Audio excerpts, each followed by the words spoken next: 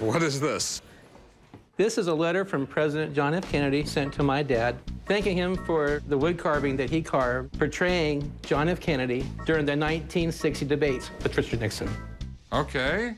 In this case, it's from Senator Kennedy because it's dated January 13th, 1961. Still had another week before he was going to be president. Exactly. Wasn't quite there yet. My dad was well known in the wood carving field. He judged many shows, taught wood carving classes, and even wrote a book. He was commissioned to do the carving, and it was given to President Kennedy as a gift. I'd like to get $2,500 for both of them, and the least I'd take is $1,500. Mr. Cecil Wakefield, thank you so much for your thoughtful and interesting gift, which you sent to me recently. My staff and I have many interesting comments on the wood carving, which portrays my typical television stance. Sincerely, John F. Kennedy. Okay, so the one he actually gave Kennedy was Kennedy standing at a podium. Yes. Here is a picture of the carving. This is an article in the Washington Evening Star. And of course, this was a gesture that President Kennedy used quite often during the debates. And he'd make a point to Richard Nixon, he would point his finger. And this is another one that he carved as well. I got to admit, that's a hell of a job. It really is. This isn't the carving, though, that's on the newspaper clipping right here. No, he carved a couple of them.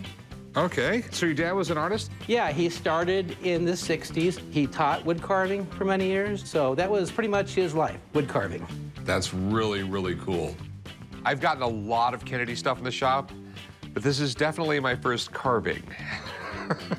I wish he had the original carving, but a signed letter from JFK is almost as good. So have you ever had this checked out? No. Okay. You have to realize this is January 13th, 1961. In 1 week, he's going to be president of the United States. Pretty busy guy at this moment. And he doesn't have a chance to sign all these things. I mean, there's a million people wanting him to sign his name. So the majority of this stuff is auto pen. When it's auto pen, it's not worth money. So what do you want to do with this? I was looking to sell it. How much? I think about $2,500. Okay. An actual letter signed by JFK with some personal stuff is not out of the question. Let me take a closer look at it. Okay.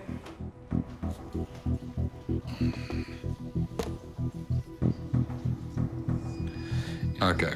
If you sign your name and you'll look, right at the end, you'll just see a little wisp coming off the paper. It thins out and it comes to a point. An auto pen, it's very even pressure and they don't wisp up. This is auto pen. The thing is, it's got to be actually signed by him. So I'm sorry, but there's nothing I can do with this stuff. Not good news.